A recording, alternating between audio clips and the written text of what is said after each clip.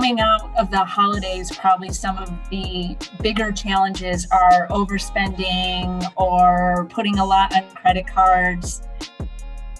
If you're somebody who is getting a stimulus check, make sure that you're using it in the most appropriate, most financially beneficial way for yourself.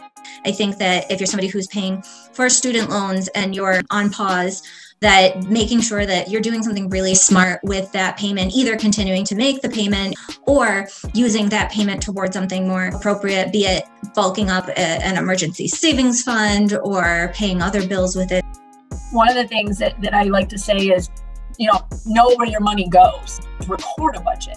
I don't want you to make a budget, but I want you to record what your expenses are and what your incoming income is, so you can kind of see the bigger picture and kind of try to rebalance the two together.